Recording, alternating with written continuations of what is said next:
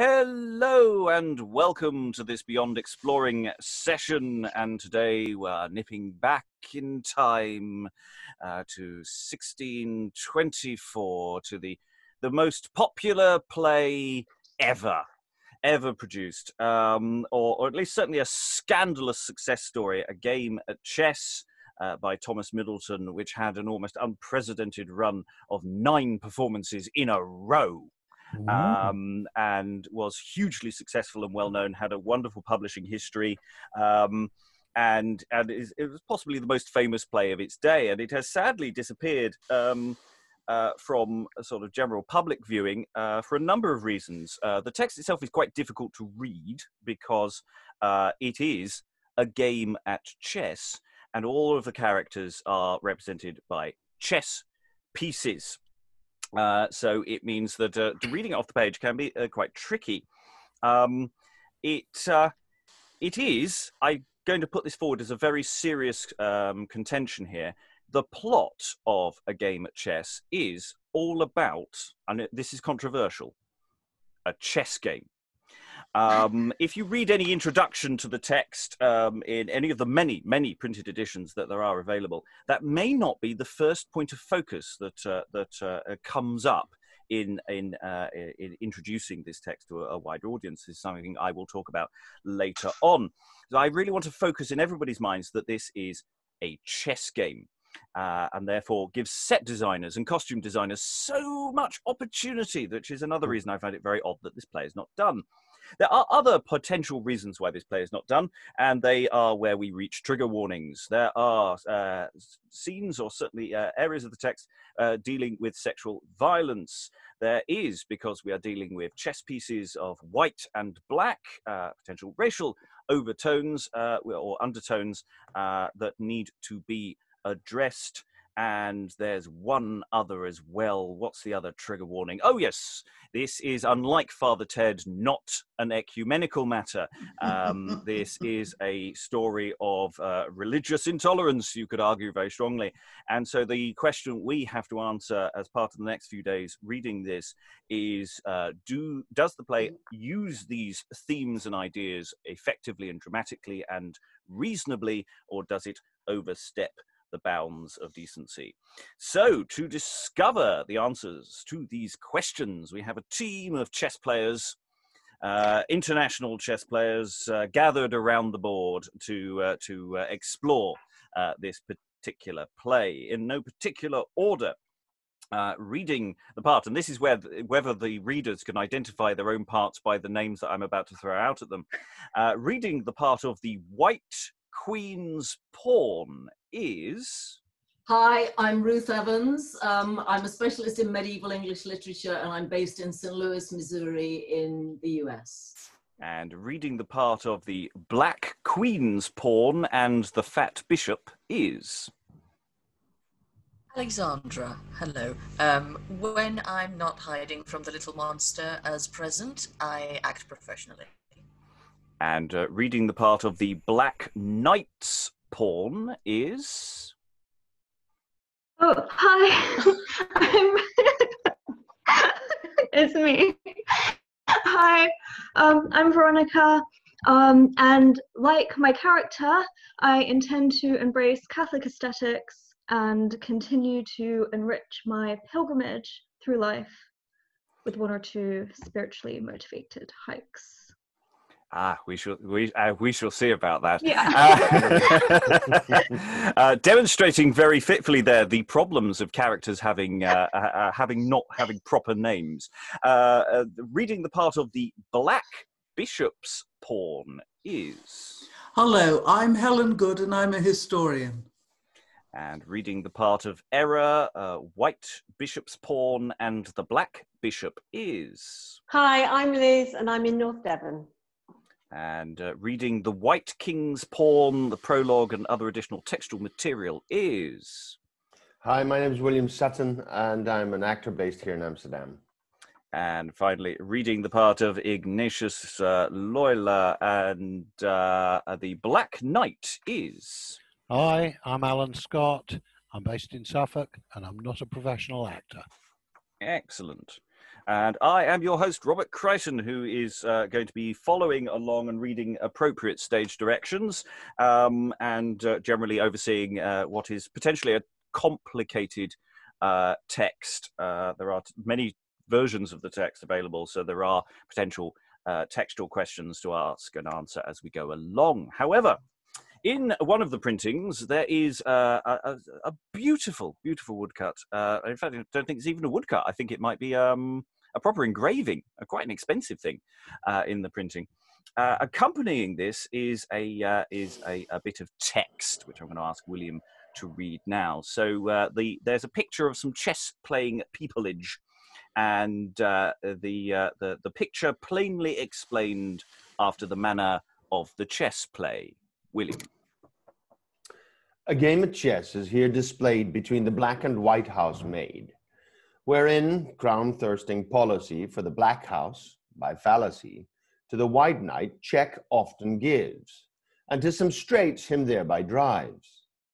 The fat black bishop helps also, with faithless heart, to give the blow.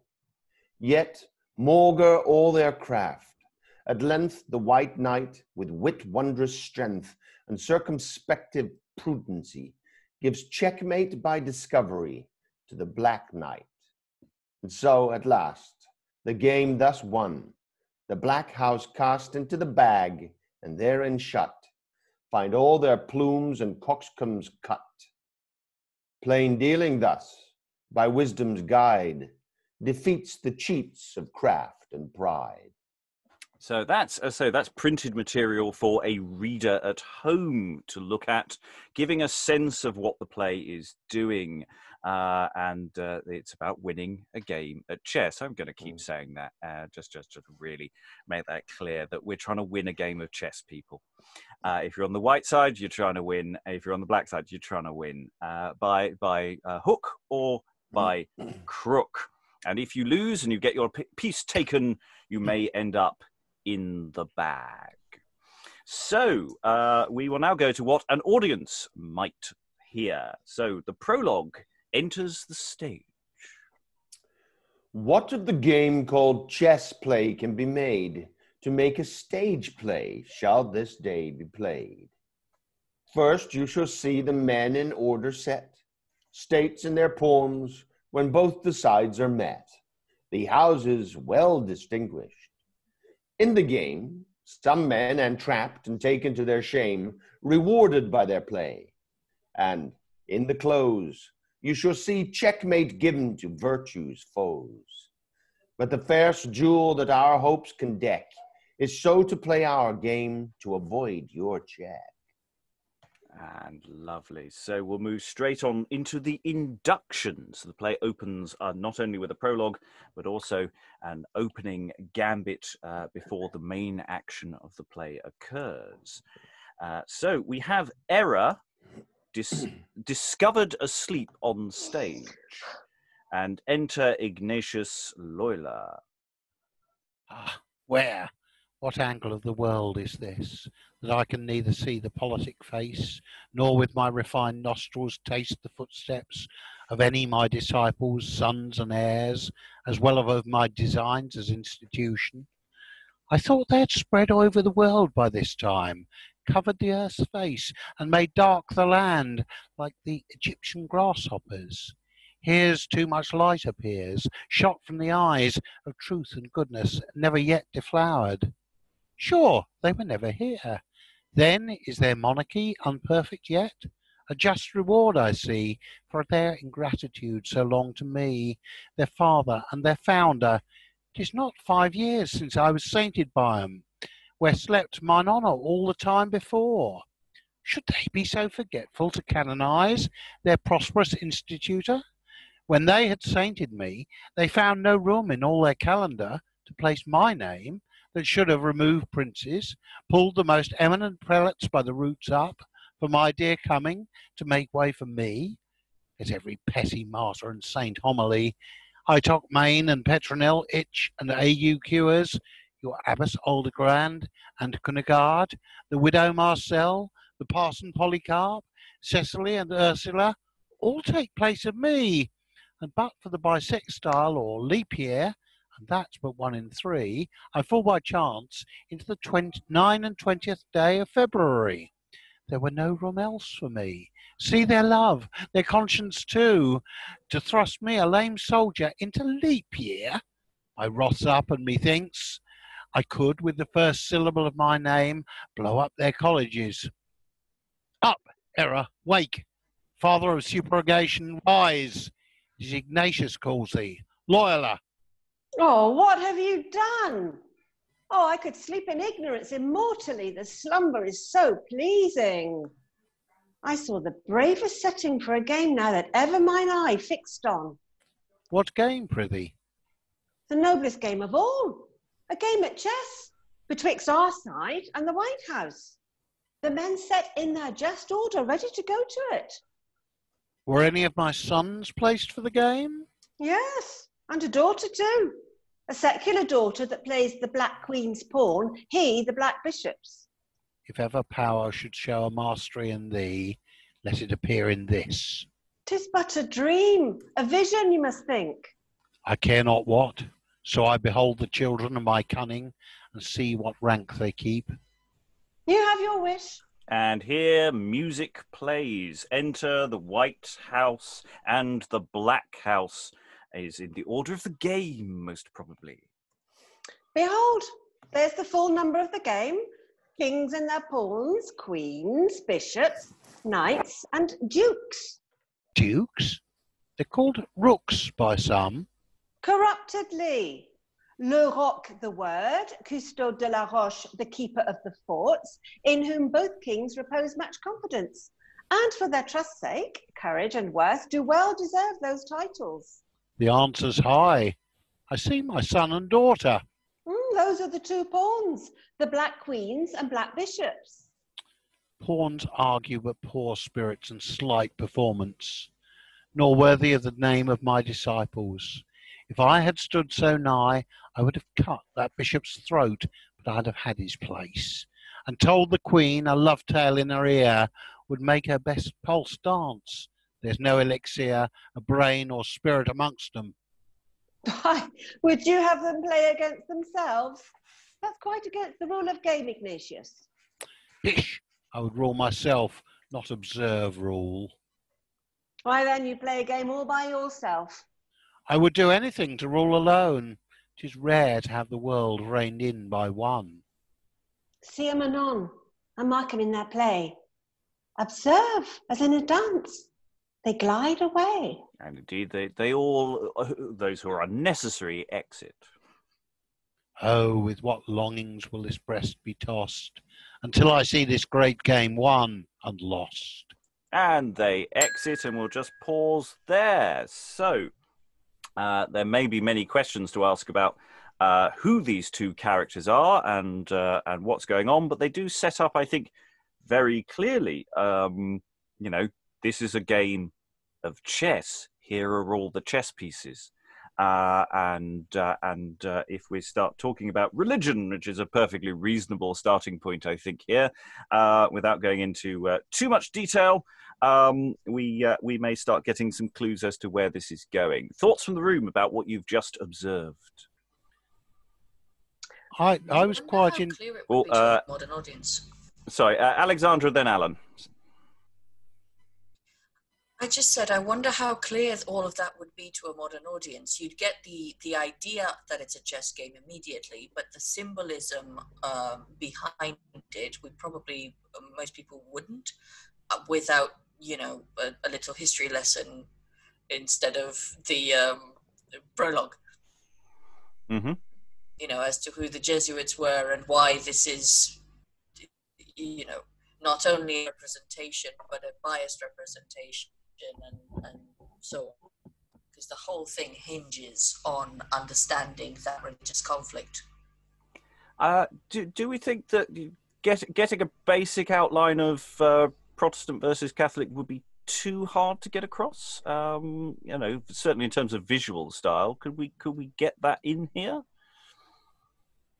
Alan, I think, was next up. Well, I was going to make a similar point, because effectively you've got Loyola with the Jesuitical thing. I'm not sufficient of a historian of the period to actually know how active or feared the Jesuits were at this particular point in time. I would have thought they were probably more feared during the Elizabethan rather than the Jacobean period. But I'm open to correction on that by someone more knowledgeable. But is the idea that to get that across, I mean, do we need to know details to know that their thoughts from the rest of the room? We know that there's... Oh, yeah. Helen, then Liz. We know that there's going to be conflict. We are sitting on the edges of our seats waiting to discover what the conflict is about. So far, I'm not, as an ignorant member of the audience, I'm not upset by this. Liz? No, well, I agree with Helen. And also, I think anyone going to see a play such as this will probably just do a basic bit of reading up in a prosaic manner what it was about. I don't know. I would. Okay. Any additional thoughts, different or similar at this early stage? Because, of course, you know, this isn't vital to the rest of the play, I should point out. I mean, Ruth. I love the way that Ignatius Loyola is presented as complaining about the fact that he doesn't have a feast day yet. And I think that's brilliant. I'm not sure. I think that he's dressed in costume that immediately signals who he is. And I don't think you have to grasp the Jesuit details necessarily. But certainly that the way that he goes on and on about the fact that, well, you're pushing me out so art can only be celebrated in a leap year, I think that's great. And I happen to teach at a Jesuit institution, so I better keep quiet.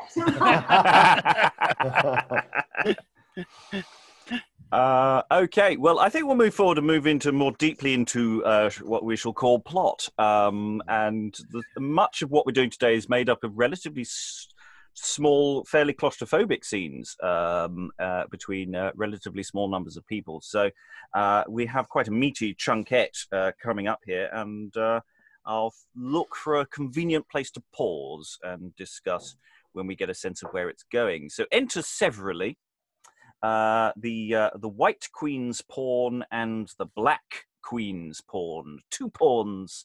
Whether we have an indication as to whose pawns they are visually, it's quite tricky to do, but I'm sure the dialogue will tell us something important. May I ask, is a queen's pawn female? I'm suspecting that they are both female, yes. But and effectively work as servants. But let's find out. Let's find out. I ne'er see that face, but my pity rises when I behold so clear a masterpiece of heaven's art wrought out of dust and ashes, and at next thought to give her lost eternally in being not ours, but the daughter of heresy. My soul bleeds at my eyes. Where should truth speak, if not in such a sorrow? Their tears plainly. Beshrew me if she weep not heartily. What is my peace to her to take such pains in't? If I wander to loss, and with broad eyes yet miss the path she can run blindfold in, through often an exercise, why should my oversight, though in the best game that our Christian lost, raise the least spring of pity in her eyes? 'Tis doubtless a great charity, and no virtue could win me surer. Lest things prevail with it, if ever goodness made a gracious promise, it is in yonder look. What little pains would build a fort for virtue to all memory in that sweet creature, were the groundwork firmer. It hath been all my glory to be firm in what I have professed. That is the enemy that steals your strength away and fights against you, disarms your soul even in the heat of battle. Your firmness that way makes you more infirm for the right Christian conflict. There I spied a zealous primitive sparkle, but now flew from your devoted eye, able to blow up all the heresies that ever sat in council with your spirit. And here comes he whose sanctimonious breath will make that spark a flame. List to him, virgin, at whose first entrance princes will fall prostrate. Women are weaker vessels. And at some point during that speech, there entered the Black Bishop's pawn. By my penitence, a comely presentation, and the habit to admiration reverend. The heart, lady, so meek, that as you see good Charity pictured still with young ones in her arms, so will he cherish all his young, tractable, sweet, obedient daughters, even in his bosom, in his own dear bosom. I am myself a secular Jesuitess, as many ladies are of worth and greatness. A second sort are Jesuits in voto, giving their vow unto the Father General, that's the Black Bishop of our house, whose pawn this gentleman now stands for, to receive the college habit at his holy pleasure. But how are those in voto employed, lady, till they receive the habit? They're not idle. He finds them all true labourers in the work of the universal monarchy, which he and his disciples principally aim at. Those are maintained in many courts and palaces, and are induced by noble personages into great princes' services, and prove some councillors of state, some secretaries, all serving in notes of intelligence, as parish clerks their mortuary bills, to the Father General. So are designs ofttimes prevented, and important secrets of states discovered, yet no author found, but they suspected oft that are most sound. This mystery is too deep yet for your entrance, and I offend to set your zeal so back. Checked by obedience with desire to hasten your progress to perfection, I commit you to the great worker's hands, to whose grave worth I fit my reverence, as to you my wishes. Dost find her supple. Sorry. There's a little passage made. Just pause there. So yes, that's a little aside. The first thing that the Black Bishop's pawn says is an aside, and I find that really interesting. We've got two people talking. Are we following what's going on? Because again, opening gambits.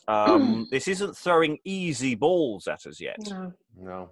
The first few pages, all the words were sensible, but the meaning I completely lost. Well, I think to give it a little context, which we're about to find out, is of course that aside gives us a clue as to how that opening needs to be performed. It's a bit of a con. The Black Queen's pawn is setting up the White Queen's pawn for this gorgeous hunk of a bishop's pawn coming in now, so the question of how that's performed, and actually them talking about someone who's visually there, I think would help as well, because it makes it easier to point. But yes, it's not an easy opener, is it? No. It isn't. It's not drawing us necessarily in yet, and that's a challenge for a production. Any additional thoughts before we move deeper into this exchange? I think we need more meat to chew over. So, the Black Queen's pawn has exited, leaving the Black Bishop's pawn. The Bishop's pawn with the Queen's pawn. Let me contemplate, with holy wonder season my access, and by degrees approach the sanctuary of unmatched beauty, set in grace and goodness. Amongst the daughters of men I have not found a more catholical aspect. That eye doth promise a single life and meek obedience. Upon those lips the sweet fresh buds of youth. The holy dew of prayer lies like pearl dropped from the opening eyelids of the morn upon the bashful rose. How beauteously a gentle fast, not rigorously imposed, would look upon that cheek, and how delightfully the courteous physic of a tender penance, whose utmost cruelty should not exceed the first fear of a bride to beat down frailty, would work to sound health your long festered judgment, and make your merit, which, though erring ignorance, appears but spotted righteousness to me, far clearer than the innocence of infants. To that good work I bow, and will become obedience' humblest daughter, since I find the assistance of a sacred strength to aid me. The labour is as easy to serve virtue the right way, since 'tis she I ever served in my desire, though I transgressed in judgment. That's easily absolved amongst the rest. You shall not find the virtue that you serve now a sharp and cruel mistress. Her ears open to all your supplications. You may boldly and safely let in the most secret sin into her knowledge, which, like vanished man, never returns into the world again. Fate locks not up more trulier. To the guilty, that may appear some benefit. Who's so innocent that never stands in need on't in some kind? If every thought were babbled, that's so confessed, the very air we breathe would be unblessed. Now to the work indeed, which is to catch her inclination. That's the special use we make of all our practice in all kingdoms. No, for by discovering their most secret frailties, things which once ours they must not hide from us. That's the first article in the creed we teach them. Finding to what point their blood most inclines, know best to apt them then to our designs. Daughter, the sooner you disperse your errors, the sooner you make haste to your recovery. You must part with them. To be nice or modest towards this good action is to imitate the bashfulness of one conceals an ulcer. For the uncomely parts the tumour vexes till't be past cure. Resolve you thus far, lady. The privatest thought that runs to hide itself in the most secret corner of your heart now must be of my acquaintance so familiarly, never she friend of your night counsels nearer. I stand not much in fear of any action guilty of that black time, most noble holiness. I must confess, as in a sacred temple thronged with an auditory, some come rather to feed on human object than to taste of angels' food. So in the congregation of quick thoughts, which are more infinite than such assemblies, I cannot with truth's safety speak for all. Some have been wanderers, some fond, some sinful, but those found ever but poor entertainment. They had small encouragement to come again, the single life, which strongly I profess now, heaven pardon me, I was about to part from. Then you have passed through love? But left no stain in all my passage, sir, no print of wrong, for the most chaste mind that may trace my footsteps. How came you off so clear? I was discharged by an inhuman accident, which modesty forbids me to put any language to. How you forget yourself! All actions clad in their proper language, though most sordid, my ear is bound by duty to let in and lock up everlastingly. Shall I help you? He was not found to answer his creation. A vestal virgin in a slip of grace could not deliver man's loss modestlier. 'Twas the white bishop's pawn. The same, blessed sir. An heretic, well pickled. By base treachery and violence prepared by his competitor, the Black Knight's pawn, whom I shall ever hate for't. 'Twas of revenges the unmanliest way that ever rival took, a villainy that for your sake I'll ne'er absolve him of. I wish it not so heavy. He must feel it. I never yet gave absolution to any crime of that unmanning nature. It seems then you refused him for defect. Therein you stand not pure from the desire that other women have in ends of marriage. Oh, pardon my boldness if I sift your goodness to the last grain. I reverence your pains, sir, and must acknowledge custom to enjoy what other women challenge and possess, more ruled me than desire. For my desires dwell all in ignorance, and I'll never wish to know that fond way may redeem 'em thence. I never was so taken, beset doubly now with her judgment. What a strength it puts forth! I bring work nearer to you when you have seen a masterpiece of man composed by heaven for a great prince's favour, kingdom's love, so exact envy could not find a place to stick a blot on person or on fame.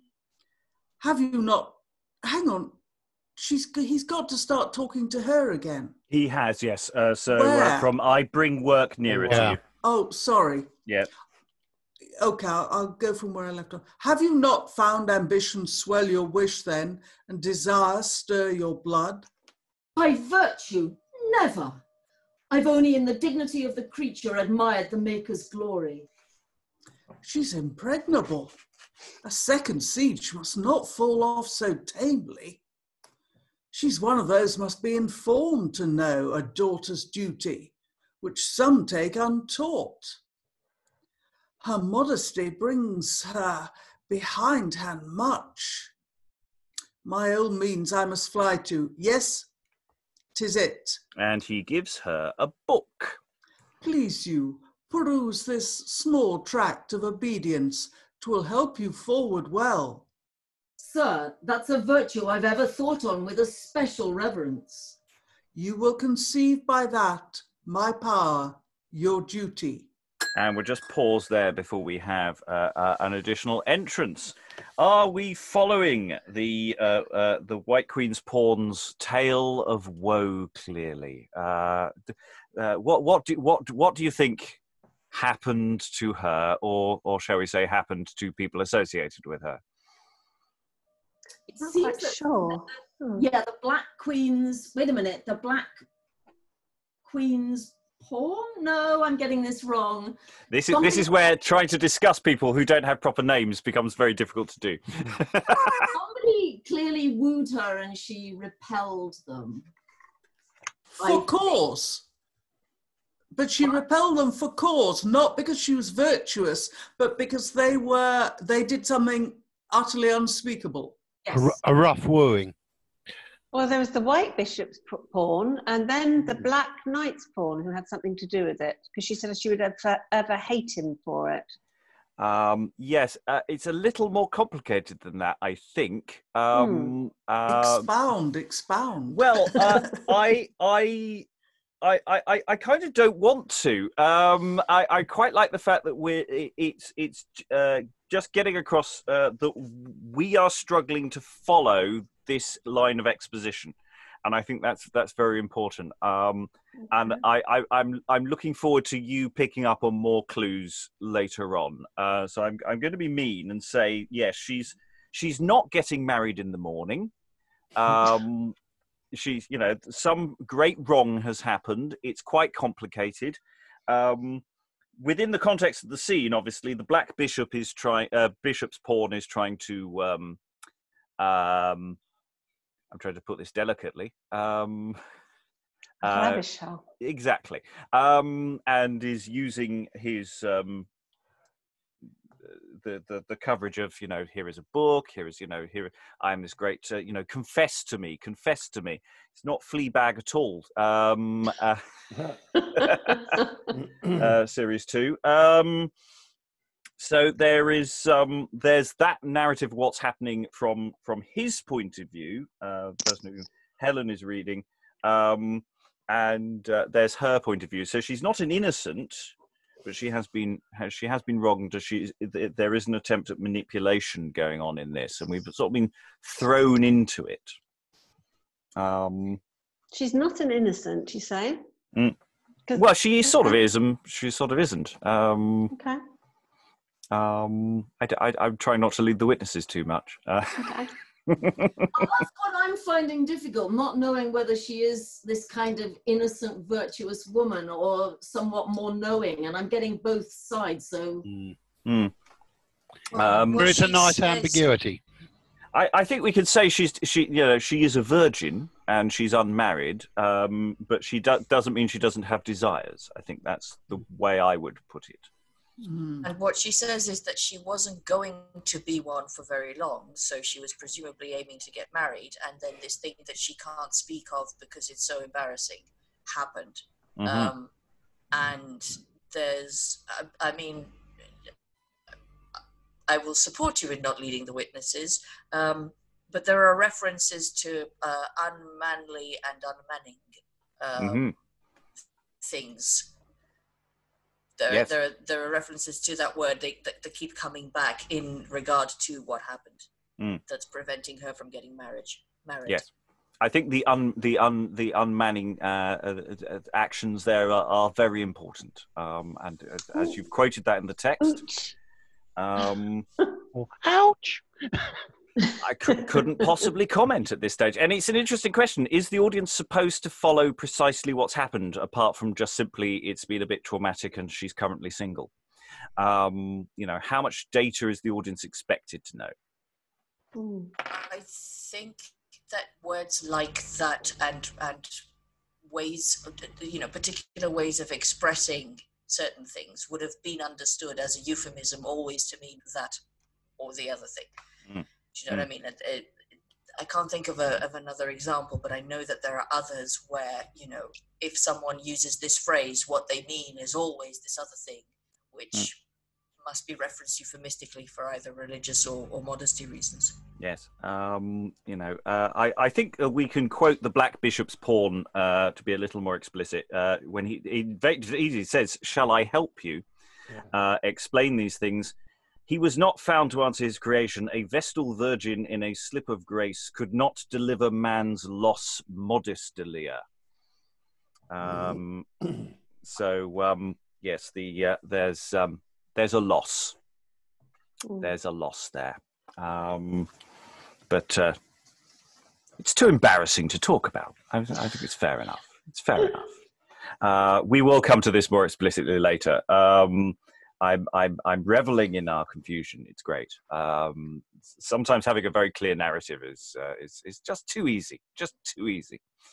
Okay, so the scene continues. We've got more comings and goings. So the scene sort of doesn't end, but we just have a sort of movement of characters in and out. So they're having this little intimate discussion, and then enter unto them the White Bishop's pawn, so a white piece who's associated with the white side's clergy.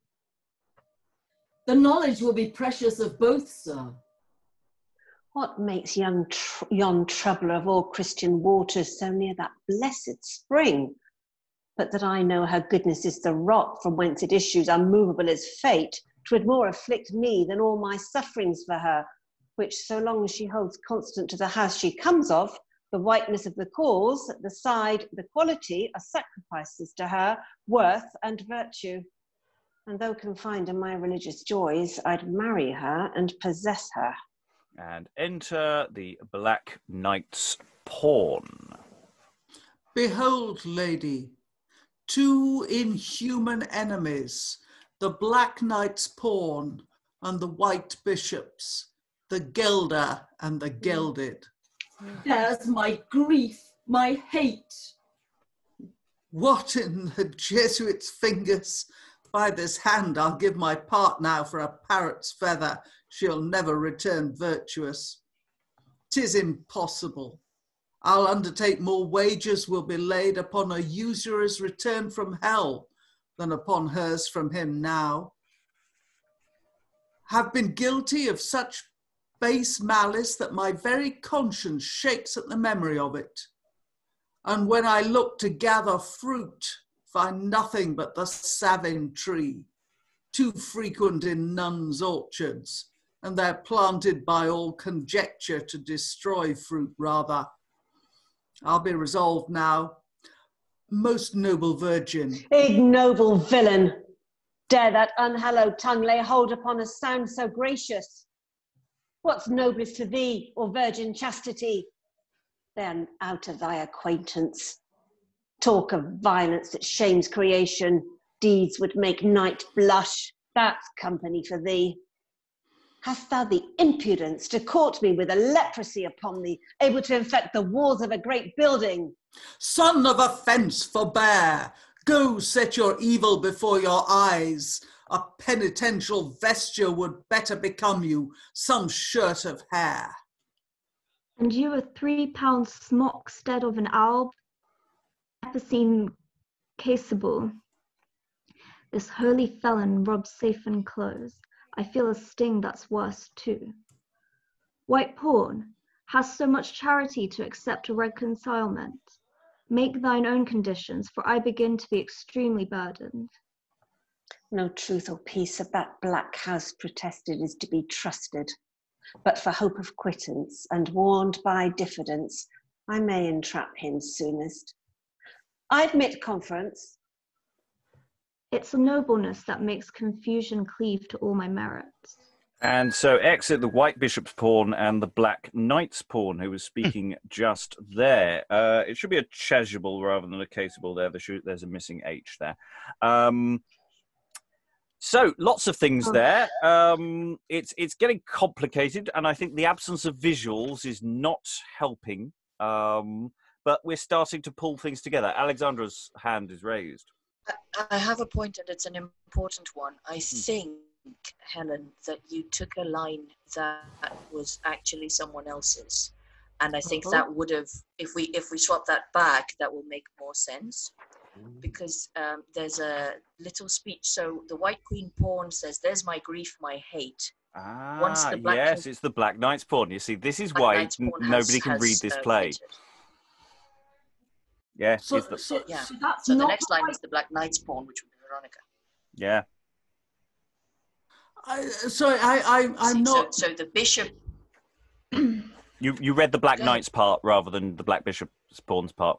Oh, did I? Yeah. Well, as well I beg its pardon. Yeah, it does make it makes a very different interpretation of what's going on in that scene, because that does make a huge difference. Is this my error or the text? I'm afraid it is yours. The text. Sorry, but I didn't see it either. No, this is the problem with this text, you see. I deeply apologise. No, because it's the Black Knight who approaches the White Queen's pawn and goes, "Most noble virgin," and she tells him to F off very, very quickly. She's not telling. And also that speech is about, I've been guilty of malice and I've done a very bad thing, and he's basically revealing, sort of, or directing us towards the bad thing that happened. Well, I mean, to some degree, the Black Bishop's pawn has explicitly told us who these two people are. There's, the Gelder and the Gelded. Yeah, so we've got her love interest, who's absent of some particulars, and the person who did it, there's an awful lot of, shall we say, attention is being pushed onto the White Queen's pawn throughout this play. So she's very much a focus of that. So the Black Knight's pawn is I mean, he's not exactly repentant, is he? No. No, he's just saying, I got him out of the way, and hi. I like that line, "I'll give my part now for a parrot's feather." Not really sure what it means, but that's the Black Knight's pawn right there. Yeah. So I've got that as Black Bishop's pawn. I've got Black Knight's pawn here. Where are we? I see what's happening. In the Jesuit's fingers. It's a game of chess, Alan. No, page. No, I know exactly what I've done. It's I've been cutting and pasting the highlighting. Ah. And I've done it onto the wrong guy. So mine says Black Bishop's Pawn, but that's me. Ah. You see, this is the formatting perils of this play. But yes, so well, it's a bet, isn't it? I'd give my part now for a parrot's feather. She'll never return to being virtuous. Exactly. You know, it's like it's like, yeah. Because he obviously is not paying attention to who she is. Because obviously he's been rejected by her many, many times, I suspect, in the past. And now he hasn't got it. Anyway, sorry, go on. In the Black Knight's Pawns aside, does anyone know what a savin tree is? No, but I can find out. There is a motif in certainly in medieval manuscripts that shows that is a penis tree that nuns pluck the penises off, and I'm just I think that's exactly what we're going with. Yeah, is that the reference there? Okay, I've not come across the savin tree, but this is a reference to castration. So. Oh yes, he's the castrator. It's a juniper tree. Is it? What? It's to give birth under the savin tree is to have a miscarriage or an abortion. A savin tree, the footnote I've got here, is a bush that does not produce edible fruit, but was used to induce miscarriages of unwanted pregnancies. Right. Which then adds a further loop with the following line about too frequent in nuns' orchards. That's right. No, that makes sense. Yeah. Okay, so I apologise for Black Knight's Pawn. That's a much better speech than. Yeah, I'm sorry about that. Well, we'll take it as read, as whoever read it. It doesn't matter. I think we've passed it a few times now, so we've got a sense of what's going on with that interpersonal relations. There's a little hint of the wider game is mentioned as well, because the White Bishop's Pawn, this white pawn. I may entrap him soonest. I'm not sure what's there, but there was a mention of the game earlier, and I can't remember where it was. I've lost it, but never mind. I'm sure additional things are going to be happening in what's happening next. I think entrap actually turned up in the pre-introit. No, something quite recently, but I've lost it. So let's worry not about it. Let's move forward and see what occurs.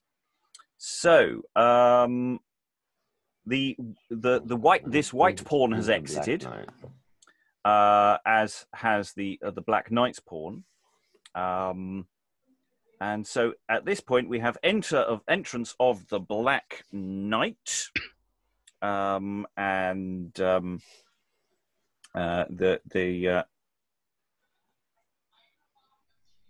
oh yes, this is all very confusing. So the White Bishop's Pawn and the Black Knight's Pawn have exited. The Black Bishop's Pawn and the White Queen's Pawn have moved to one side. You see, this is the problem. This is the problem. It's very difficult to talk about this play. Okay, so we have a little scenette here with the Black Bishop's Pawn, who's been working his who's talking to the White Queen's Pawn. And then the Black Knight has a lengthy aside. So let's hear from the Black Knight and after the Black Bishop's Pawn. That treatise will instruct you thoroughly. So.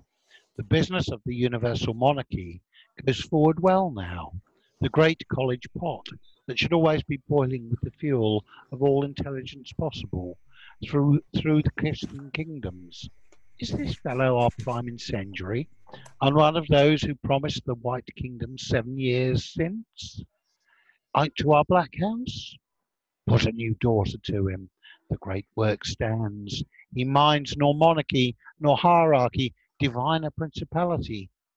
I'd have bragged less, but have done more than all the conclave on them. Take their assistant fathers in all parts. yea, and their father general in to boot. And what I've done facetiously, with pleasant subtlety and bewitching courtship, abused all my believers with delight. They took a comfort to be cozened by me. To many a soul I've let in mortal poison, whose cheeks have cracked with laughter to receive it. I could so roll my pills in sugared syllables, and strew such kindly mirth o'er all my mischief. They took their bane in way of recreation, as pleasure steals corruption into youth. He spies me now, I must uphold his reverence, especially in public. Though I know Priapus, guardian of the cherry orchards, Bacchus and Venus Chet, is not more vicious. Blessings accumulation keep with you, sir. Honour's dissimulation be your due, sir.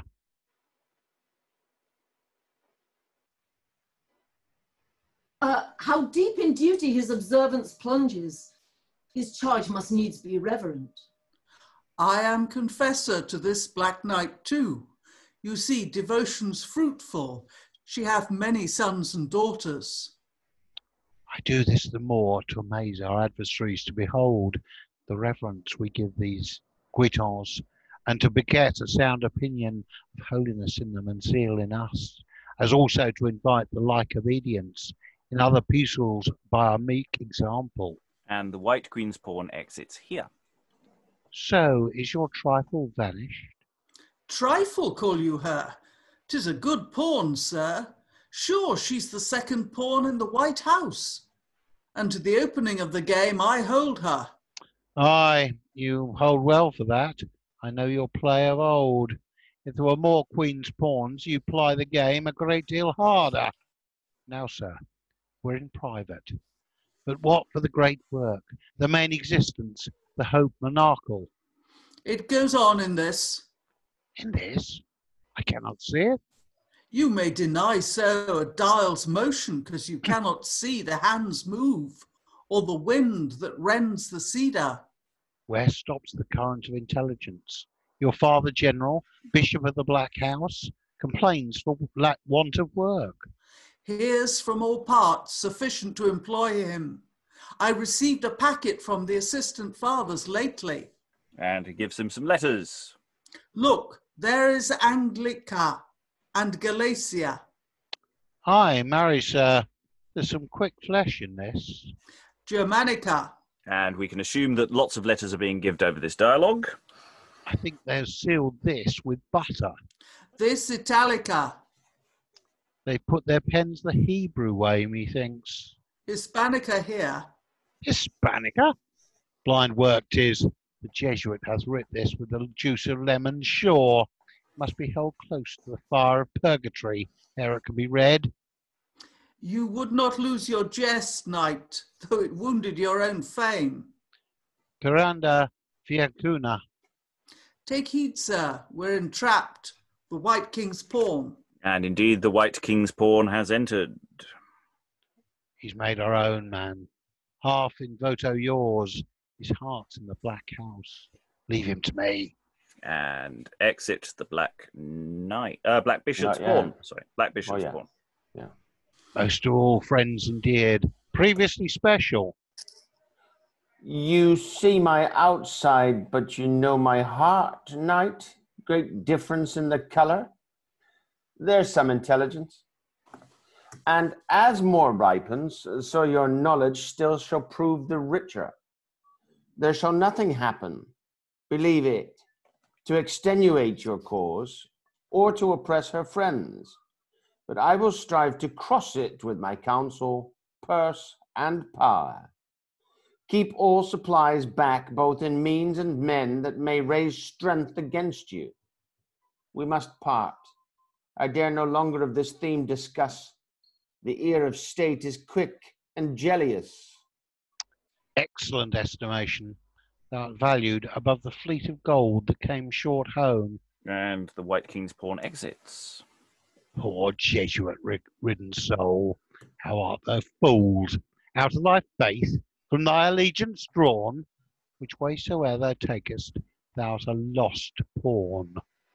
And the scene ends, and we have the stirrings of plot. We have a turncoat pawn. We have a spy in the white ranks working for the Black Knight. We've got the sense that possibly what's happening with the wooing sort of the White Queen's pawn is partly political. There might be something going on there. It might just be for the Black Bishop's pawn's own personal amusement as well.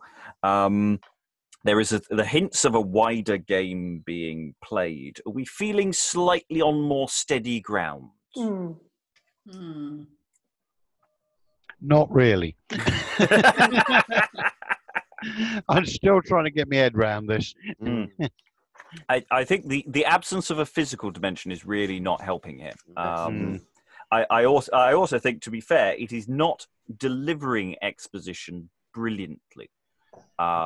It seems to be deliberately hiding what it's saying from us, and I wonder if that's deliberate or not, and just over-egging the pudding. Well, the business of the letters really confused me, because that seems to be some reference to political intrigue, because I presume that Anglica, Gallica, Germanica seem to be references to handwriting, perhaps, that they're describing handwriting, because the reference to they've put their pens the Hebrew way, methinks, and that's a Jewish reference. But I think it's the spies from around the world, isn't it? Yeah. It's like bringing England, in France, Germany, and Italy. Yeah, and this is the thing that I was talking about at the beginning about, they're presuming knowledge. The writer is presuming knowledge that indeed the audience at the time probably would have had, but that we don't. There's a lot of references to the universal monarchy and this idea of a great Catholic conspiracy to take over the world. And, they keep presenting the Jesuits as though everybody knows that they're spies and that they're conspirators and so on and so forth. Yes. Which we as a modern reader or listener would need a lot more signposting of. It's that question, can we reframe this as the Cold War and do it like Tinker Tailor Soldier Spy or something? I'm looking for analogues here. Yeah, that sounds a good one. We don't have to say that the text has to remain in completion. I feel cuts coming on, but also that there's no particular reason why we can't change things. I have no compunction. Thomas Middleton's been dead a long time. The handwriting that they're talking about, I'm assuming that the English, French and Germans are writing in secretary hand and the Italians are writing in Italian hand. I would like to venture a theory that they're different, encoded in different ways. Yeah. So Hebrew would be written backwards. right. And also in a different kind of character, and the reference to lemon juice, to rotate with lemon invisible juice, ink. that would be transparent. Yeah, and you have to hold it to the fire of purgatory so you can read it, because that will bring the writing up. Spycraft. This is all about spies. Yeah. Maybe we found our route in. Maybe not. Who knows? Let's see whether it will hold weight as we move into Act 2. So we meet again characters who have been very much the centre of the action. We have the White Queen's pawn and the Black Bishop's pawn once again. So where is this scene going? And it's pretty much a two-hander for a very, very long time. So we haven't been introduced to too many characters, which does at least make it slightly less, hopefully, confusing for an audience. If we can deliver payloads of information, at least of what characters are doing, we're now hopefully into more open waters. We know the White Queen's pawn has a complicated love backstory, and the Black Bishop's pawn is a bit of a wrong one. So let us go into Act 2, enter the White Queen's pawn with the book we had earlier, and to her the Black Bishop's pawn. And here again, it is the daughter's duty to obey her confessor's command in all things, without exception or expostulation. It's the most general rule that e'er I read of. Yet when I think how boundless virtue is, goodness and grace, 'tis gently reconciled. And then it appears well to have the power of the dispenser as uncircumscribed. She's hard upon it. 'Twas the most modest key that I could use to open my intents. What little or no pains goes to some people. Ah, what have we here? A sealed note. Whence is this? To the Black Bishop's pawn, these? How, to me? Strange, who subscribes it? The Black Knight, the Black King. What would he? Pawn, sufficiently holy, but unmeasurably politic.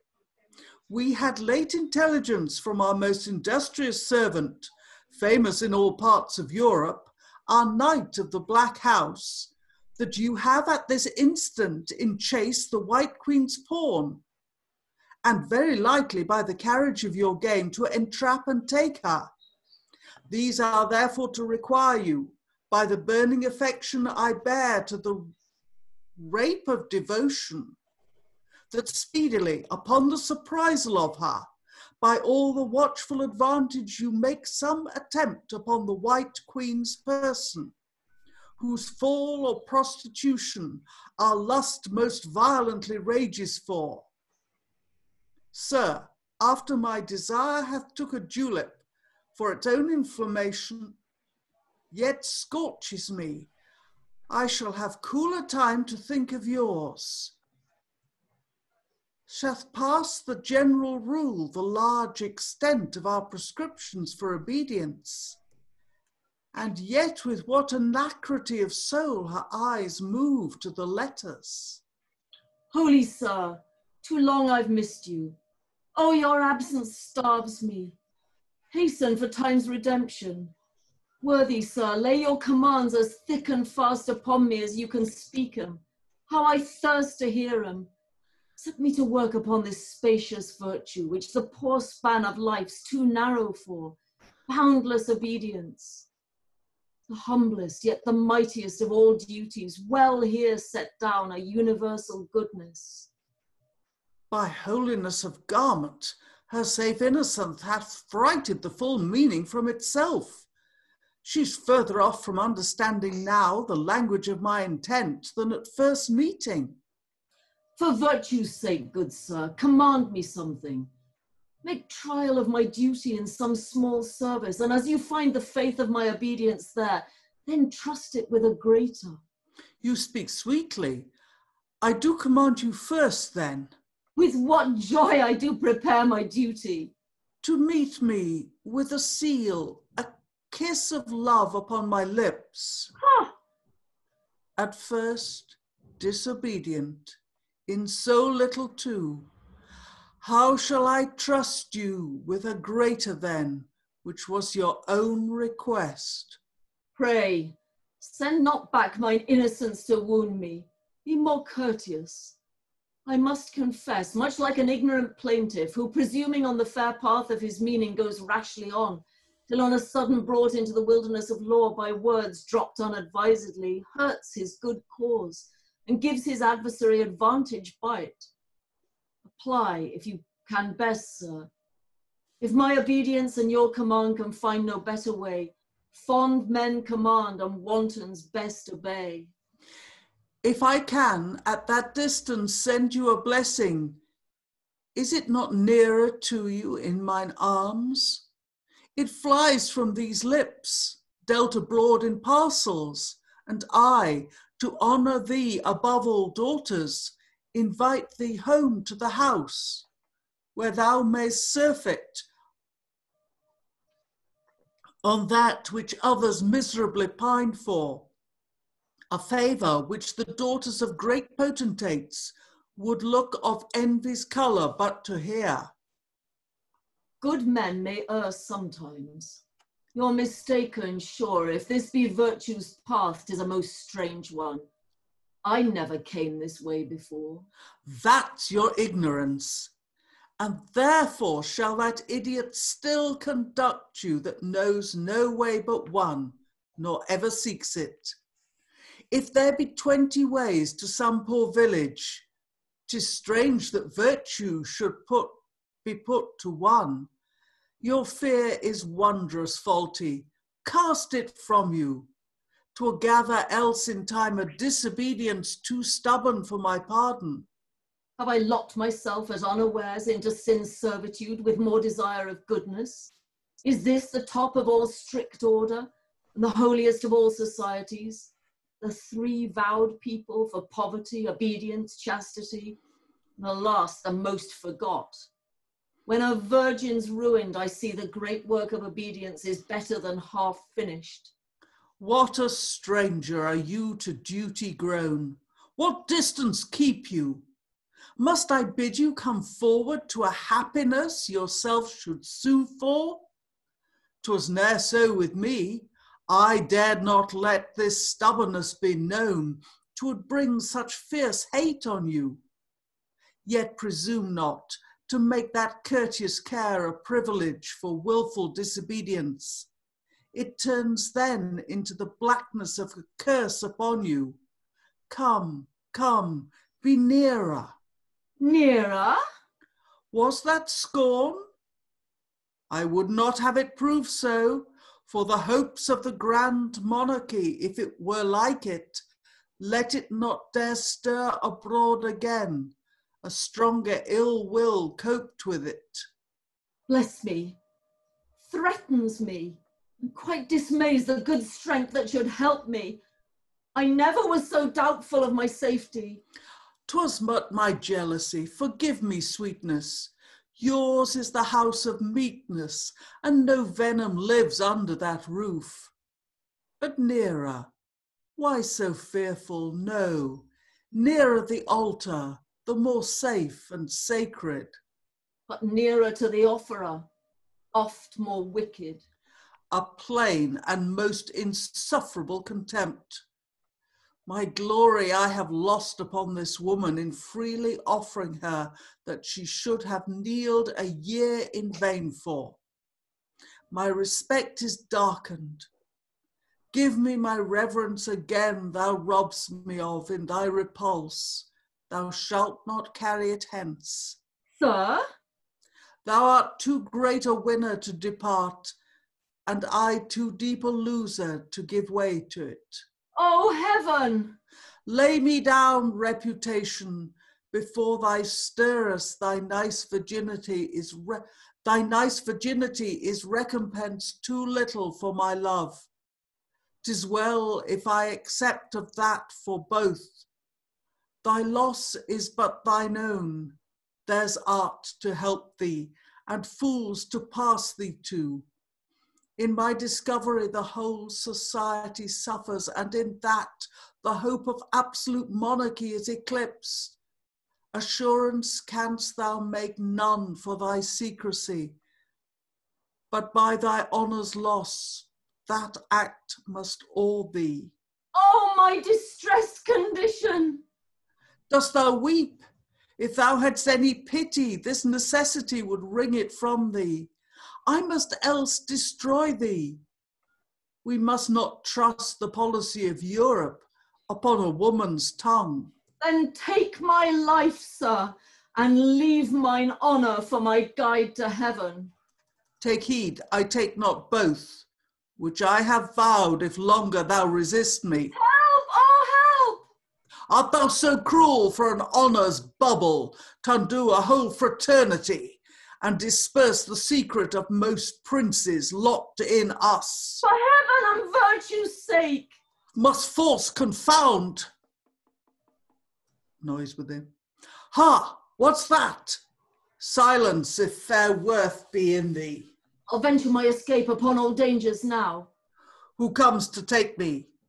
Let me see that pawn's face, or his proud tympanous master swelled with state wind, which once being pricked in the convocation house, the corrupt air puffs out, and he falls shriveled.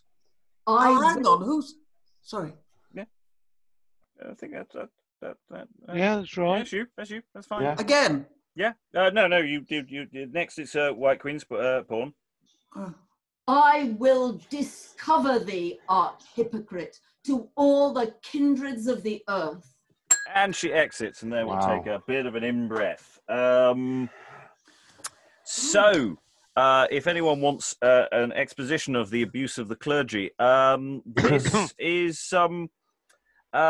is one of them. And the way this scene progresses and gets nastier and nastier and more dangerous as it goes, and the also, come nearer the altar, come near me, come near me. And that he talks it into, well, I've gone this far, I have to dishonor you.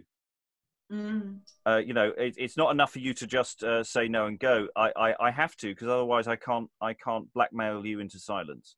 I really wish I'd read this ahead. It's yeah. It is a very, very dark scene. And harassment. I mean, it's terrible. Yeah. And this is where where precisely the injunction for this comes from, because it's not quite what the letter says at the beginning for him to do.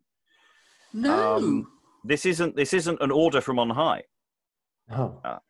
This is just something that he is doing because he has some power. I get the impression that it's standard operating procedure. That this is the way he does it to all his female converts. Well, you will find that there might be exposition as to the mechanics of how this is organised and run later on in the play. But I won't get ahead in that sense. Additional thoughts as to where we are? The letter was from who was the letter the from Black again? King. The Black King, saying to keep her for him. Was that what he was saying? I think it's about you've got to entrap her. So he's saying entrap and take her. Yeah. You've got to take her for your side. You've got to turn her. So blackmail is part of what this is about. This is a part about gaining access to the White Queen, so you can take her as part of the chess game. Right. But it doesn't say precisely. If we're using Cold War, terminology, how do you burn the mark? How do you turn them? And this is one of the options. Well, he does say the rape of devotion, which he seems to take quite literally. The man's a pig. He's a pig. And then he's supposed to go on and make some attempt upon the White Queen's person. Yes. Yes, or at least gain access to. I mean, it seems to be that the make some attempt upon her. Yes. So again, it's everyone you can get at. For in part political reasoning.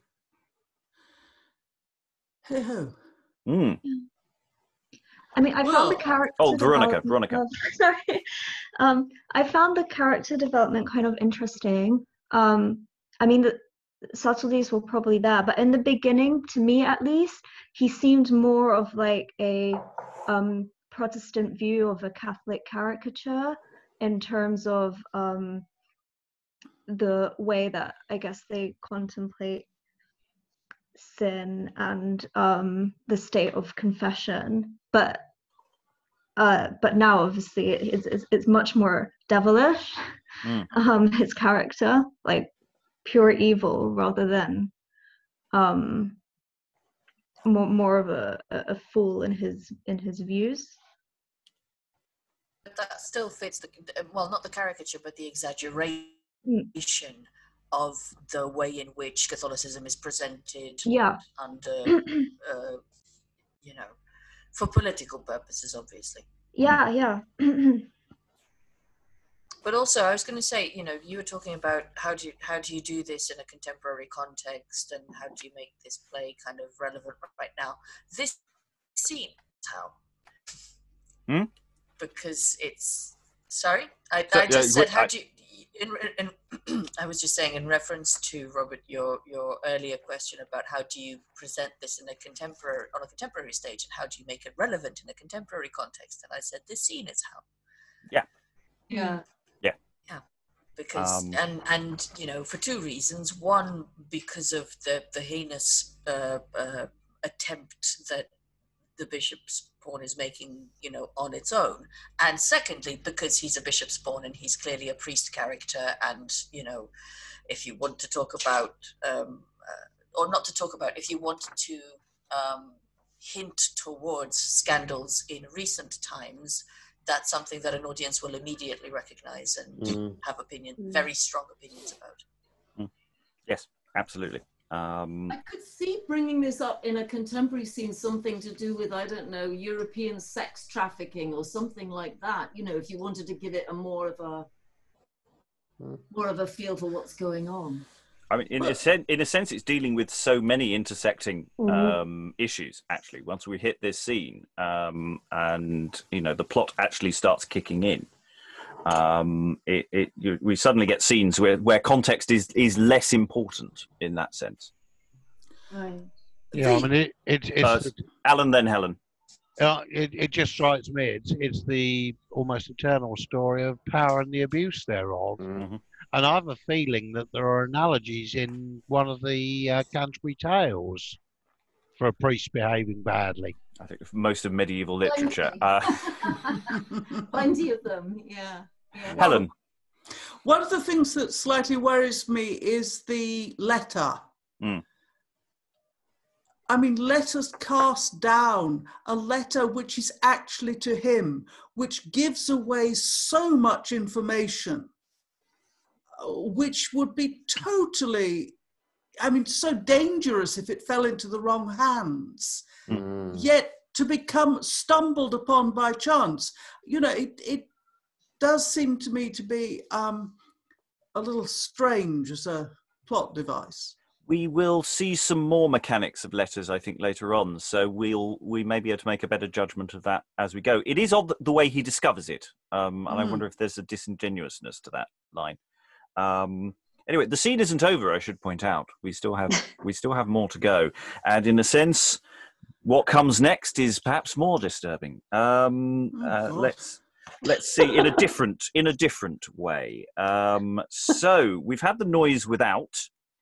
As the White Queen's pawn has made her escape.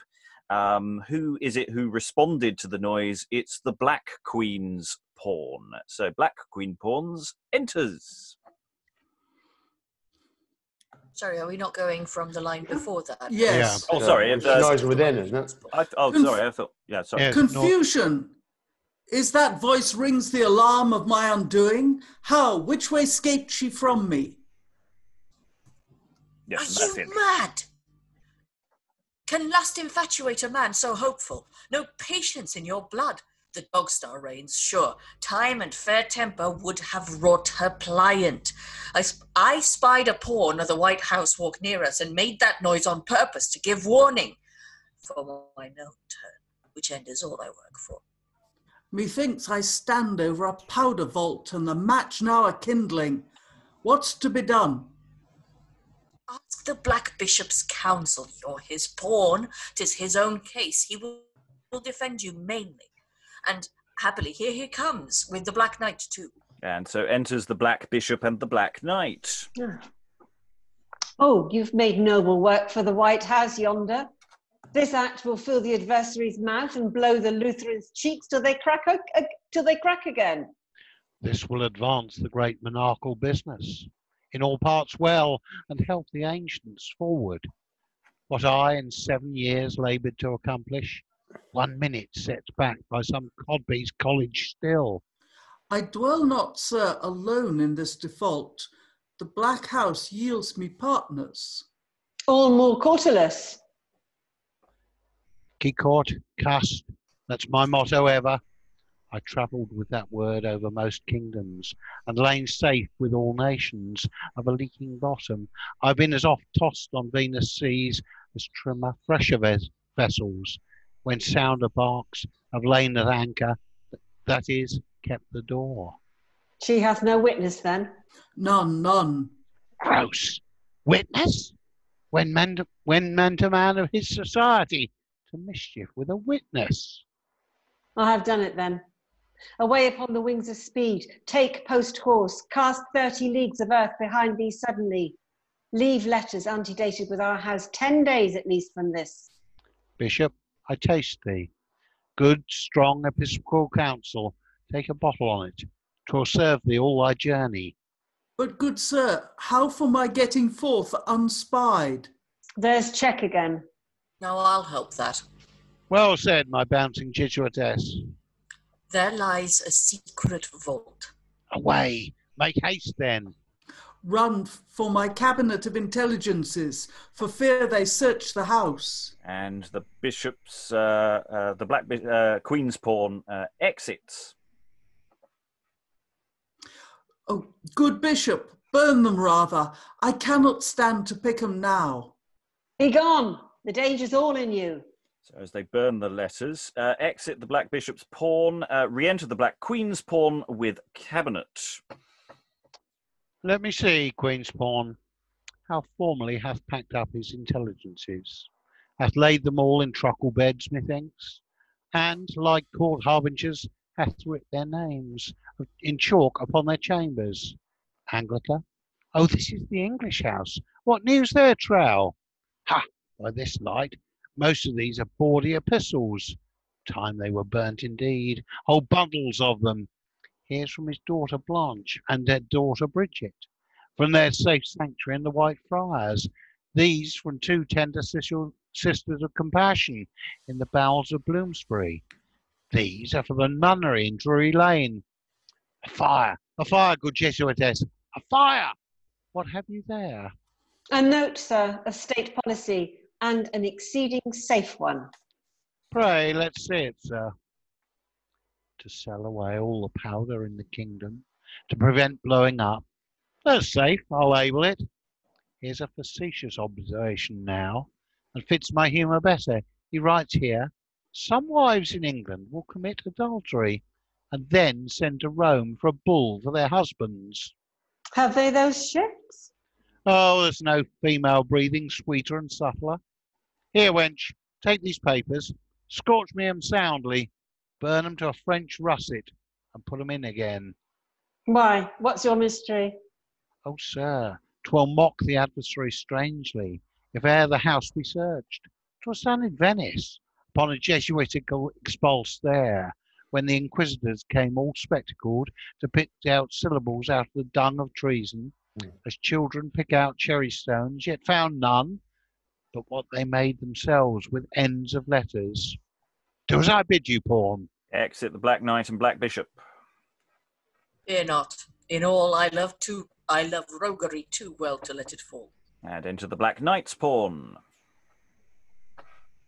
How now? What news with you? The sting of conscience afflicts me so for that inhuman violence on the white bishop's pawn. It takes away my joy, my rest. This 'tis to make an eunuch. You made a sport on't then. Cease aggravation. I come to be absolved for't. Where's my confessor? Why dost thou point to the ground? 'Cause he went that way. What's that? Come, help me in with this cabinet, and after I have singed these papers through thee, I'll tell thee a strange story. If be sad, 'tis welcome. 'Tis not troubled with much mirth, sir. So, as they decide which documents to shred, and we discuss their Helen raising the point earlier of their document management, they're in a sense they're very well organised, but also they're a bit ramshackle. Some of them don't know precisely the best way to burn papers. You've got to make sure you get all of it. You don't leave any letters lying around. Mm-hmm. The joke about going to hell when you've got literally something probably burning right down at your feet is a very nice bit of wordplay. But then you've got the darkness of the scene. The Black Queen's pawn was basically standing outside playing lookout and just going, will you cock that up? that she's in many ways complicit with what's going on there on some way. Maybe not precisely as to what he was doing there, but everyone's going, not "you idiot, what were you doing, you monster?" They're going, "Oh, you amateur, there were witnesses." I mean, the corruption that's suggesting and the venality of these characters is, very, very, very strongly put across there. Thoughts. Was there something about backdating letters and falsifying also that was in there? Yeah. Anti-dating. Yeah. Anti-dating stuff so that they could 10 days. back up an argument in their favor. Yeah. That sense of creating your own alibis as well, that kind of thing. Right. Yeah, I was in Rome. Honest, Okay. look, it says on this letter that I wrote, the games that you could play. And just talking generally about the venality of the characters, the Black Knight, referring to the fact that he's obviously an older man, but yet he likes sex. As I've been as often tossed on Venus seas as trimmer, fresher vessels. So it's really reinforcing the idea of the venality of all of these characters. Yes, and that they're all they're all guilty of abuse on some level. Not just covering up, but that they do it themselves. And it's just that the crime committed here is, on their eyes, is that the Black Bishop's pawn's not very good at it. He didn't make sure that he would get away with it, and now everyone is discommoded, as it were, because everybody else has to do all this burning of letters and covering up of and hiding the Black Bishop's pawn. Moving him on to the next parish, as is traditional. Yes, I must say, I was thinking about that film Insight, the one about the Boston Globe. That's the resonance that immediately leapt to me, is that they've got a system. Spotlight, that's right. Yes, Not Insight, Spotlight. Yeah.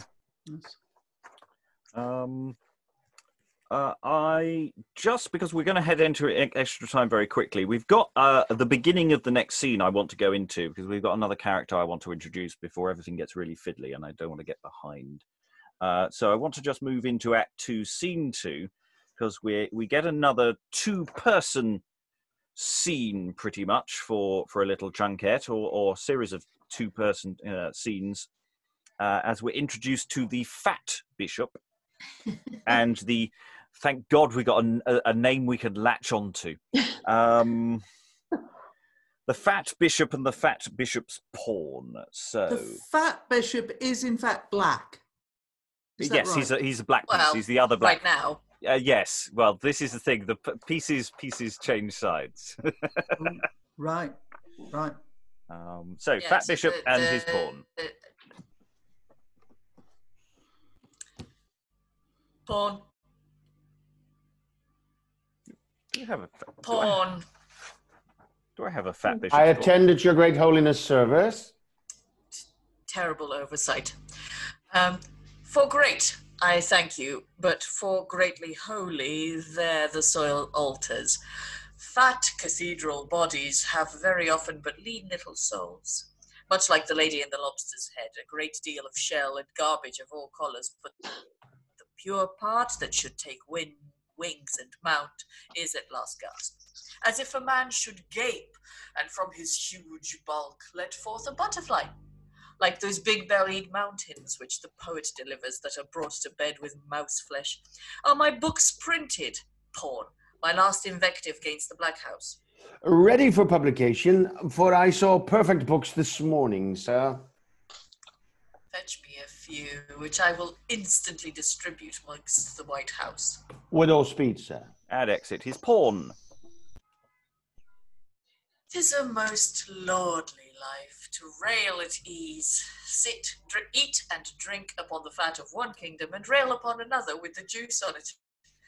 I've writ this book out of the strength and marrow of 36 dishes at a meal, but most on't out of colours of cocksparrows. 'Twill stick and glue the faster to the adversary, 'twill slit the throat of their most wolfish cause. And yet I ate but little butcher's meat in the conception. Of all things, I commend the White House best for plenty and variety of victuals. When I was one of the black side professed, my flesh fell half a cubit. Time to turn when mine own ribs revolted. But to say true, I've no preferment yet that's suitable to the greatness of my person and my parts. I grant I live at ease, for I am made the master of the beds, the long acre of beds. But there's no marigolds that shuts and opens, flower gentles, Venus baths, apples of love, pinks, hyacinths, honeysuckles, daffodils. There was a time I had more such drabs than beds. Now I have more beds than drabs. Yet there's no eminent trader deals in wholesale, but she and I have clapped a bargain up. Let in at Watergate, for which I've racked my tenants' purse strings that they've twang again. And we have the entrance of the Black Bishop and the Black Knight. Yonder Black Knight, the fistula of Europe, whose disease once I undertook to cure with a high Holborn halter, when he last vouchsafed to peep into my privileged lodgings. He saw good store of plate there, and rich hangings. He knew I brought none to the White House with me. I have not lost the use of my profession since I turned White House bishop. And re-enter the fat bishop's pawn with books. Look, more books yet. Yonder greasy turncoat, gormandizing prelate, doth work our house more mischief by his scripts, his fat and fulsome volumes, than the whole body of the adverse party. Oh, it were a masterpiece. No, yes. Black Bishop. Oh, that's me. Oh, it were a masterpiece of serpent subtlety to fetch him on this side again. And then damn him into the bag forever, or expose him against the adverse part which now he feeds upon, and that would double damn him. My revenge hath prompted me already. I'll confound him on both sides for the physic he prescribed and the base surgeon he provided for me. I'll tell thee what a most uncatholic jest he put upon me once when my pain tortured me. He told me he had found a present cure for me, which I grew proud on, and observed him seriously. What do you think it was? Being execution day, he showed the hangman to me out at window. The common hangman. Insufferable. I'll make him the balloon ball of the churches, and both the sides shall toss him. He looks like one, a thing swelled up with mingled drink and urine, and will bound well from one side to another. Come, you shall write, our second bishop absent, which hath no employment in the game, perhaps nor ever shall. It may be won without his motion, it rests most in ours. He shall be flattered with sedent vacante. Make him believe he comes into his place. That will fetch him with a vengeance to us. For I know powder is not more ambitious when the match meets it than his mind for mounting as covetous and lecherous. No more now, sir. And indeed, no more, because that's as far as we're going. The scene gets much more complicated in a moment because there's going to be the entrance of all sorts of pieces, which I'm going to have to figure out a plan for how we're doing that tomorrow. It's really interesting. The fat bishop, who is basically just changes sides and uses the other side to argue against that side. He'd love Twitter. Yeah. He's a television presenter, just being a deliberate contrarian. To sell his next book. I mean, he's such a modern figure in that sense. And yet, obviously, there's no love lost between him and the Black Bishop, who and the Black Knight, both of whom loathe him. And his, shall we call it, the Caligula healthcare scheme here of he had a cough, so I chopped his head off. You're not feeling well, sir? This will cure all your ills. And it seems to be a deliberate tonal shift as well to go to a Yeah. different kind of venality of gluttony rather than, you know, he had sexual appetites. He doesn't anymore because he can't really see any that far down it. And so it seems to be deliberately just switching the tone after what was a very, very dark scene, but still keeping the what the play is doing.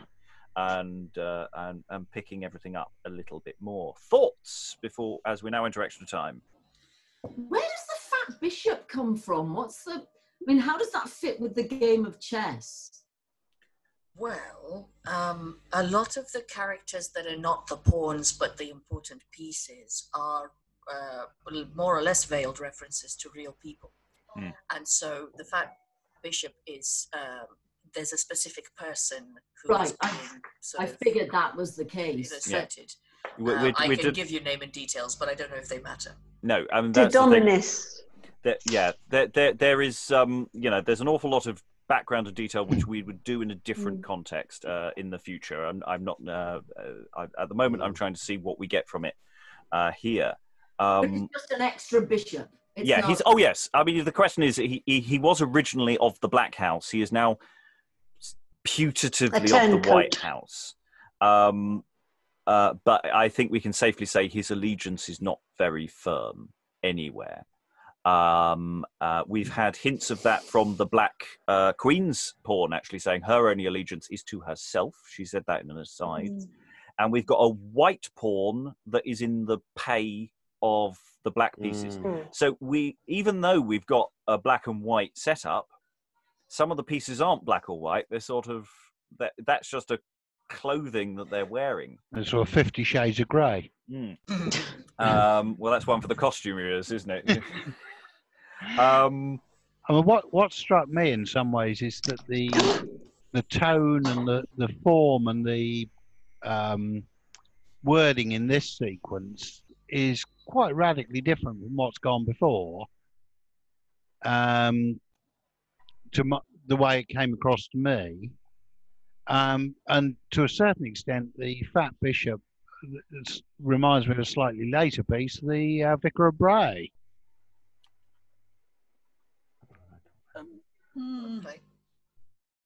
I mean, he does seem to be. He's on a much more openly comic vein. Yes.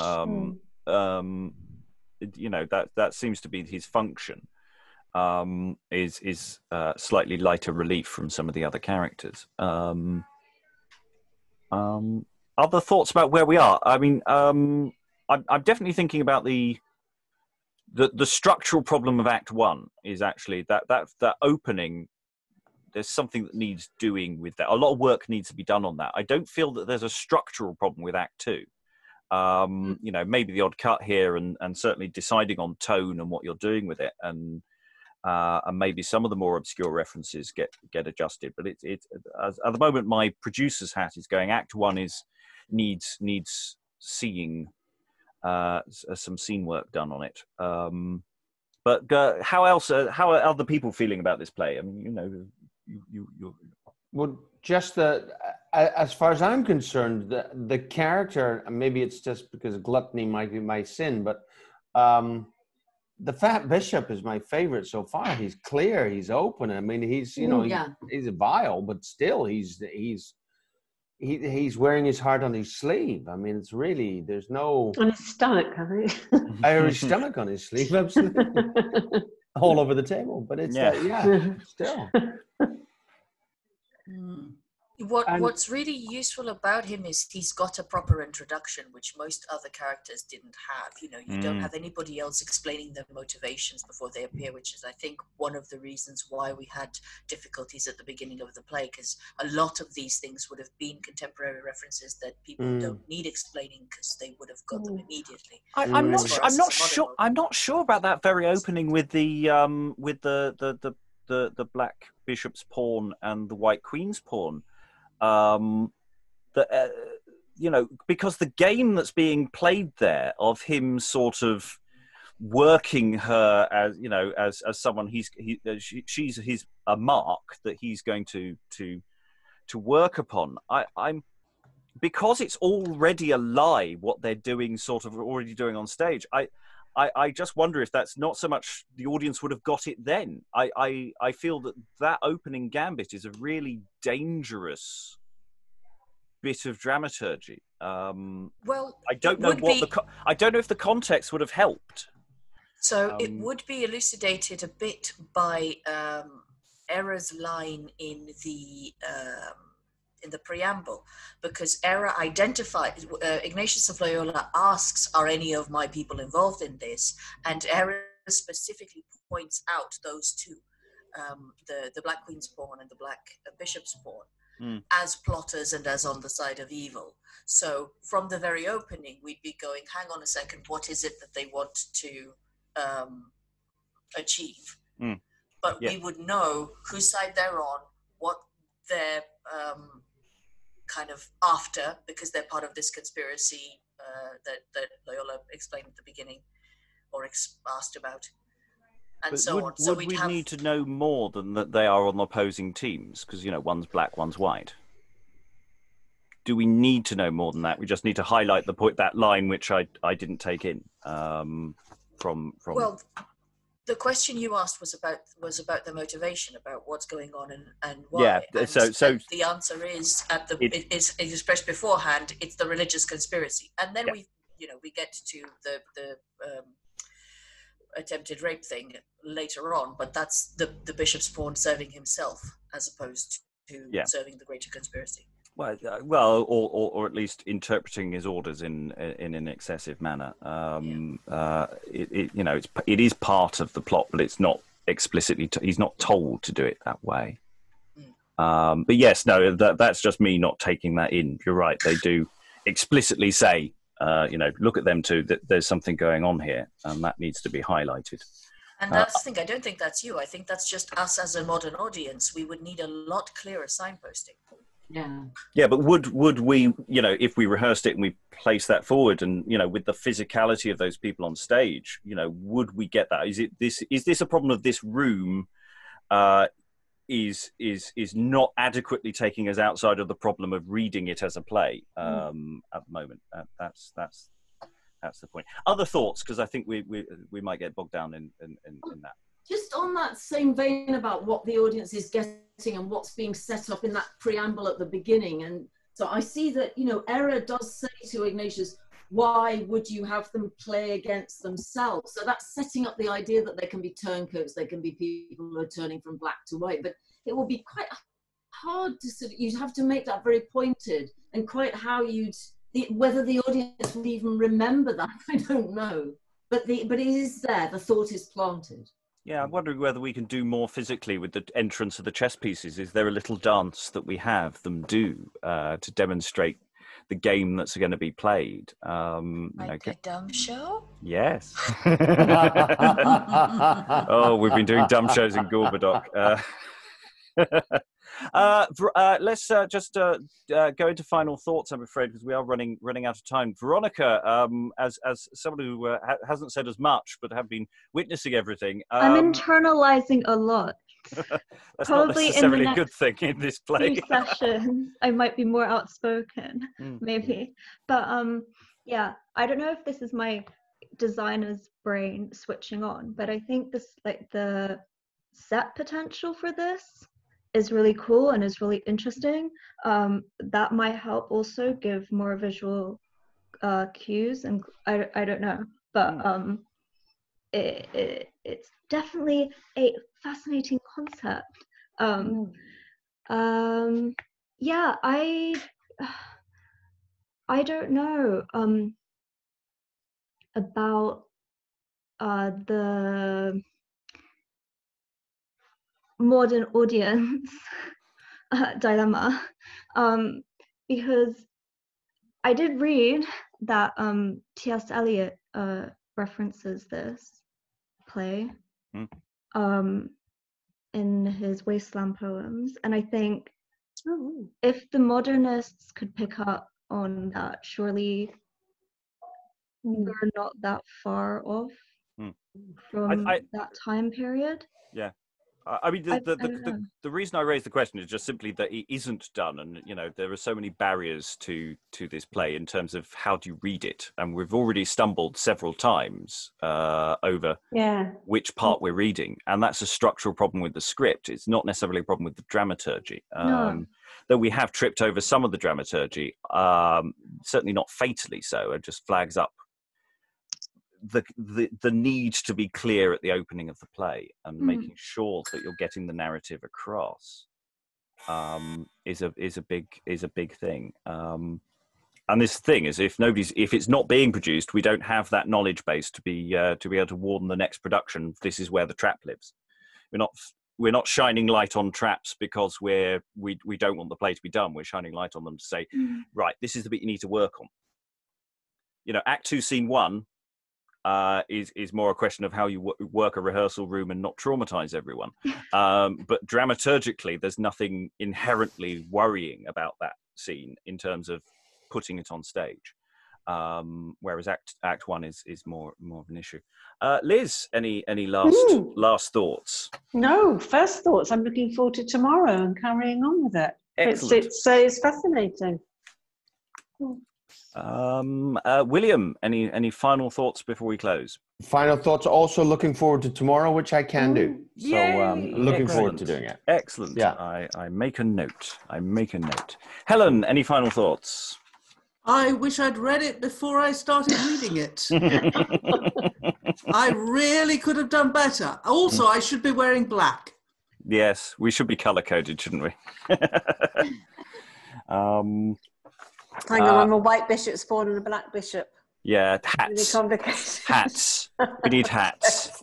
Silly hats with the I mean, that's the other problem. The obvious costuming points could make everyone look very silly.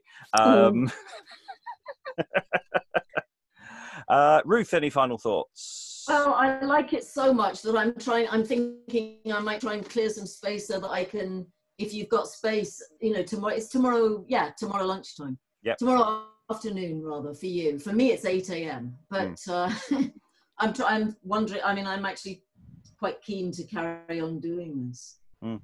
Well, we've got my favourite scene coming in tomorrow, so then we'll see. If you can make it, more than welcome. The more the merrier, especially with the bit we're about to do, because there's a lot of bodies there. I will probably break that down into chunks to make sure we can do it properly. I think we've been around pretty much everyone at least once. Everyone's had a bit their fair say. Nobody desperate to say anything. Alan, I always forget you're invisible. Yes, deliberately so. I still can't quite get my head around what's going on. It's becoming clearer, but I'm interested to see how it plays out. Yes. I think there's still a lot of exposition work needs to be done on the eunuch, but we'll come round to him later. And on if it isn't just a load of balls, indeed. And on that bombshell, on that cheerful note, we'll say goodbye to the game at chess for this first session, and thank all the readers for all their work today. Bye. Bye. Bye.